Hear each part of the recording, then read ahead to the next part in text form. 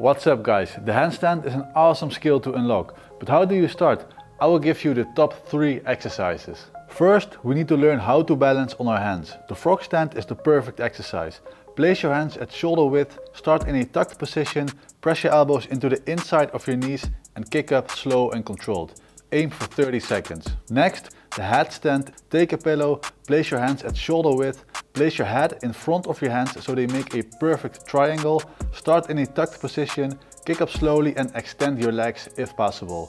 Aim for 30 seconds.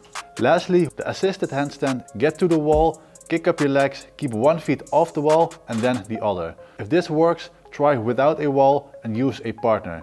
Kick up while the other helps you to balance. Let your partner assist you when you fall forward or backward.